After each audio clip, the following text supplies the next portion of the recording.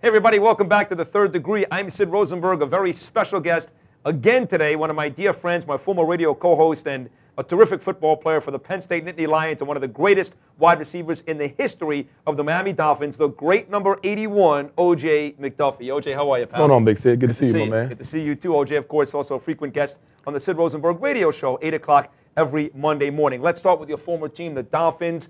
Big game on Sunday taking on San Francisco, a game the Dolphins had to have. Came out impressively early offensively. For the third straight week, the defense totally shuts down the opposition. Miami finds themselves at 9-5. Quite a story. Very much so. A team that won one game last year and come back this year and to improve by 8 games so far with 2 remaining. It's been very impressive. And like you said, defense has been doing it for us. Offense has been playing well enough to win games and not losing games for us lately. Would you agree then, as a guy that was one of Dan Marino's favorite targets, that Chad Pennington is the next best quarterback since? I believe so. I mean, you got a guy that's got a proven track record. Has been a winner ever since he's been in the league. One of the highest passer percentage ratings in the game of football. And, you know, like you said, he goes out there and he manages the games. And a lot of quarterbacks go out there and lose games for your team. Chad is not a guy like that. Is he the one guy, when you look at this turnaround, O.J., as you said, going from 1 win to 9 wins with games against Kansas City and the Jets still out there, is he the guy that's most responsible? Or would you give it to Tony Sparano? Would you give it to Bill Parcells? Who's the guy that gets the most credit? Well, you got to give it to all of them. You got to give it to start off with Parcells for actually bringing him in. You know, the day he was cut, I think the Dolphins were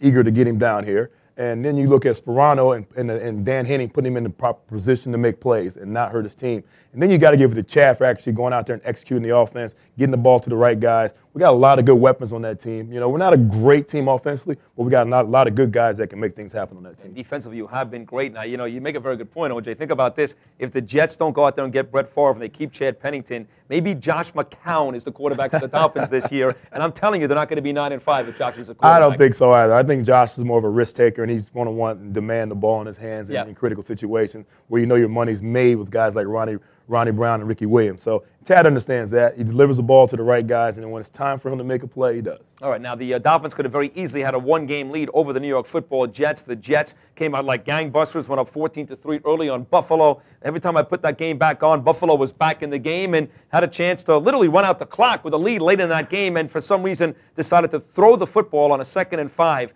How horrible a coaching decision was that? I think it's terrible when you got a guy like Marshawn Lynch on your team and you got a team that, you know, does a great job of running the ball late in the game, up with a little over 2 minutes to go, run the clock out. Even if you don't achieve a first down or anything, make the Jets use all their timeouts, punt it away, and then play defense. I cannot imagine putting the ball in J.P. Loseman's hands in an attempt to run the clock out. It's just a bad decision all around. Very bad decision, and you're right. Marshawn Lynch and Jackson had carved up that Jet defense. They were getting 7 yards a carry. Yep. Odds are they keep that ball on the ground. Jets use their timeouts, and Buffalo gets a win. And the Dolphins have a 1-game lead. How about that? Yeah. You know, it's sad. Now, the Dolphins next week, of course, will take on Kansas City in Kansas City. The Jets are in Seattle. The Chiefs have only won 2 games this year. Seattle's playing better. They've only won 3 games this year. Assuming both teams take care of business, that sets up a monster matchup in East Rutherford in 2 weeks between the Dolphins or the Jets, and the Jets, I should say, maybe for the AFC East. How about that matchup? Oh, it's going to be great. You know, like you said, both teams have tended their knittings first. Going out to Kansas City and the weather for the Dolphins could be difficult. They had a tough loss to San Diego this past weekend. The Jets have been rough on the West Coast, so hopefully they go out there and struggle again on the West Coast against a Seattle team that's going to be could be some element problems out there. Brett hasn't played well lately. Hopefully that continues for a Dolphin fan like myself. But I would love for that January 28th game to be the deciding factor on which team wins the AFC East. I agree. Now, nobody's talking about the Patriots, so they went out to Oakland and took care of business on Sunday, and Matt Castle, who lost his father earlier in the week, we felt bad about that, obviously, went out there, had a monster effort. They're also 9-5. Are people sleeping on the Patriots? They really are, and the Patriots are loving it. They're loving to talk about the Jets and the Dolphins and what's going on in that matchup, and they're talking about that last game. Imagine if one of these teams, you know, Jets or Dolphins, lose a game, Patriots went out, and nobody even talked about them. They end up winning the division at 11-5. That could absolutely happen. Again, talking here to one of the all-time greats, Penn State player, Miami Dolphin player, O.J. McDuffie. Now, the Steelers get a very controversial victory, a touchdown call that may have not been a touchdown, but regardless, it would have been 4th down inside the 1. I have a feeling Roethlisberger gets it in anyway. At the very least, the Steelers kick a field goal and tie the game. So I think people are making a much bigger deal out of that blown call yesterday than there should be. But regardless now, Pittsburgh in the driver's seat, Juice, if they win in Tennessee against your former buddy Kerry Collins, they would get the 1 seed inside the AFC. Do you think the Steelers get that win this week? I believe they do. I believe Tennessee's searching again, man. You imagine a team that was looking at being undefeated through 11, 12 weeks. Now they're looking just to hold on to the #1 seed in the AFC. They came out, you know, they've been struggling a little bit. They put the ball in Kerry's hands this last week, and it didn't work out. The running back's still running well, But, Kerry had carried them a little bit at times when they needed him to. But Pittsburgh's just playing a great defense. Not spectacular offense, but they're playing Pittsburgh Steelers type of football. They are. Great defense. And Roethlisberger has found a way to win games. He won a Super Bowl like that. Yeah, so he's a dangerous guy. Now, the Dolphins, if they don't beat the Jets and win that division outright in a couple of weeks, still the wild card is a big possibility. But yet, right now, you've got the Indianapolis Colts playing great football. They're going to go to the playoffs. And even with the Raven loss to Pittsburgh, the Ravens have Dallas coming up in the NFL Network on Saturday night. If they can win that football game, now you got to worry about the Ravens and the Colts for the wild card spot. Right. Now, that's the thing that's going to be tough on the Dolphins. Because, for one, you look at all the tiebreakers, the Ravens are beating us head-to-head. Within the conference, our record isn't as good as theirs. So I think the only chance the Dolphins have of getting in this thing is to win the division. And then, and hope from there. But the winning divisions, I think, is the only option right now for the Dolphins. Got to talk to you about the wide receiver position, something you excelled at for so many years in college and in the pros. The Texans are 7-7. I think it's a very disappointing season. I think they've got talent to be a 10-win team and in the playoffs. Do you agree at this point right now, OJ, that Andre Johnson is the best wide receiver in the NFL? He is a beast, and he's in a market where you don't even know how talented he is. He is unbelievable. And, whenever your teams get a chance to play him, like the Dolphins had a chance to play him, then you really realize how good this guy is because you don't get to see a lot of snaps. You see a lot of highlights, but you don't get to see a lot of snaps because he's in Houston. But Andre, you talk about a guy that's fast, strong, great hands, and, and he's a good guy. Yeah. He's a guy you like to see succeed. So, all the talent, all the skills are there, and he's definitely top 2 or 3 receivers in the league. Yeah, and you're right. He's a good guy. He's not one of those loudmouth guys, which, it's kind of funny to watch Dallas beat up on the Giants on Sunday night, which I wasn't happy about. But I'm not going to lie to you. I was a little surprised when T.O. came out of that tunnel, and he was booed loudly by Dallas. I mean, the Cowboy fans are booing T.O. now. Yeah. How about that? Well, you know what, man? They know what's up, man. You got to always support your quarterback, for one.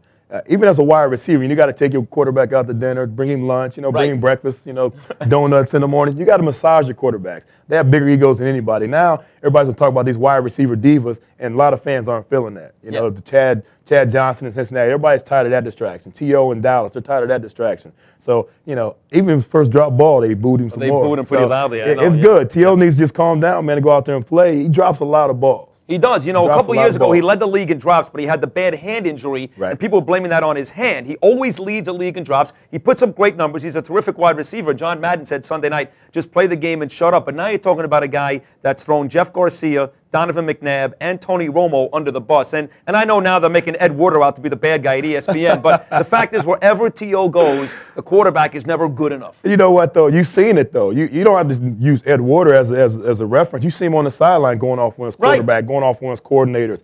T.O.'s just been a bad egg, but you know what you get when you bring a guy like that in there. Fair enough. He's going to make a couple plays, but, otherwise, he's going to be a distraction. He's going to hurt you. Now, let me ask you about the Giants here. The Giants win the Super Bowl last year, off to an 11-1 start this year. They have played the last couple of weeks without Plaxico Burress. That's true, but not enough people talking about playing without Brandon Jacobs. Right. Over 1,000 yards. They've lost to Philly and Dallas the last 2 weeks. A huge matchup, OJ, against Carolina on Sunday night for the #1 seed inside the NFC. Brandon Jacobs should be back. If you're a Giant fan, do you worry now or wait till after the Carolina game? Well, you want to get this game. This is a big game. It's a game that'll determine a lot. And like you say, it's playing for a huge position in the playoffs.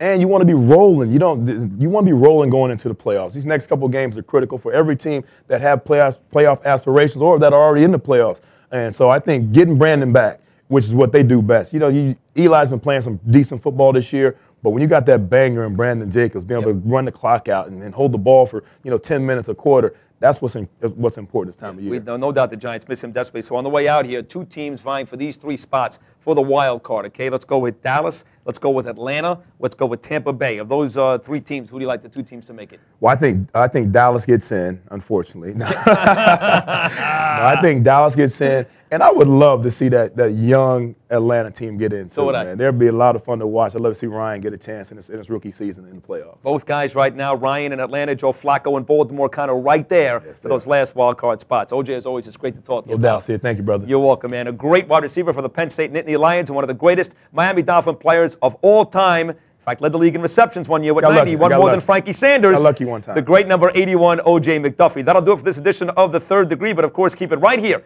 at opensports.com, where the future of sports on the web is open. We'll see you next time. For more great videos, check back every day on opensports.com.